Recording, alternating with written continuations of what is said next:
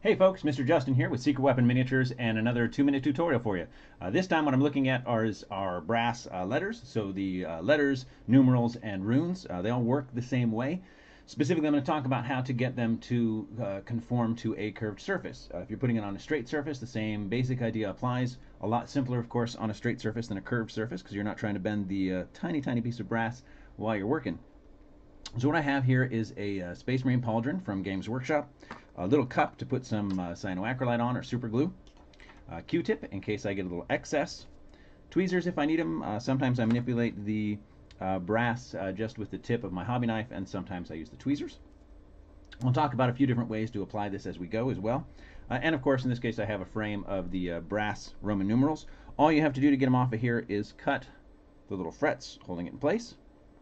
Clean it up if necessary, just in case you have a little extra fret on there. I'll put some glue right here on my cup.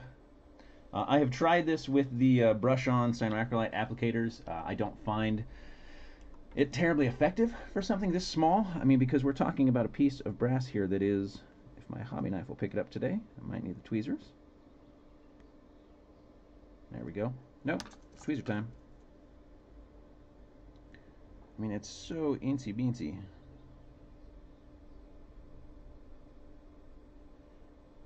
Even me with my practice have a hard time getting hold of it sometimes. Boom. So I've got my little 9 here. I am going to start by putting one end of it in the glue, and that's the end I'm going to put down first. So I'm actually just going to line it up on the edge of the pauldron here.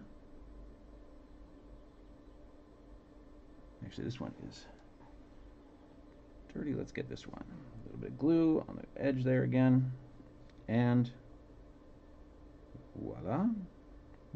Maybe. Now the tweezers don't want to let go. So I am going to press this end down right against the surface. It's going to stick out from the curve, and that's fine. We'll curve it later. Use my Q-tip to get some of the excess. Quick dab, because I don't want cotton swab to be stuck to my model, of course. We're going to give this a few seconds to dry. Little tweak, woo, right there, too much. Trying to make sure it's straight. There we go. Holding it in place, holding it in place. Pressing down these corners. Now you can see that it is actually hanging right off of the side here. And that's fine, because all I have to do, assuming this is completely dry, you do want to let it dry completely. I brought down my zip kicker. I'm going to recommend against using it because if there is still any uncured cyanoacrylate on here after you've been in place, you can go ahead and give it a couple of dabs, get that excess out of there like I'm doing now. Again, quick, make sure it doesn't stick. Use different spots on the swab. Hold down the side you've already glued and just press the other down. You're effectively just shaping it right here with your fingers. And now it's flush. And once it's all painted up, that's going to look nice. So for all the hassle of dealing with this, and I'll admit right up front, it is a hassle, you just can't beat the detail that it gives you. Whether you're putting letters across something, particularly unit insignias like this, really great, and it can't be matched with paint because it's not going to be truly three-dimensional. Another option for folks when you're working with brass etch is to actually get a bit of clear tape. Make it less tacky, so put it on your shirt, your pants, whatever.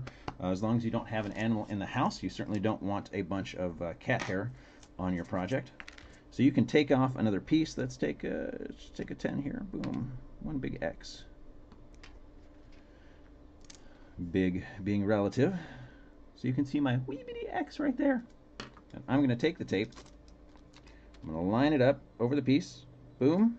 So it is now on my tape. And you can actually use that. Put a little bit of glue on the surface of your model very lightly. In that case, the brush-on cyano, it does work. You can brush it onto the pauldron. Take your bit of tape, line it up on the pauldron, and voila. Press it into place, peel the tape off, and it'll stick. Obviously, there's no glue on the pauldron now, so it's going to stay on the tape. But that's another way to do it. One I don't use as often, but it is still pretty useful.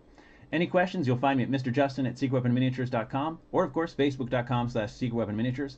And as always, if there's something you'd like to see covered, let me know. I'll see what I can do. In the interim, thanks for watching.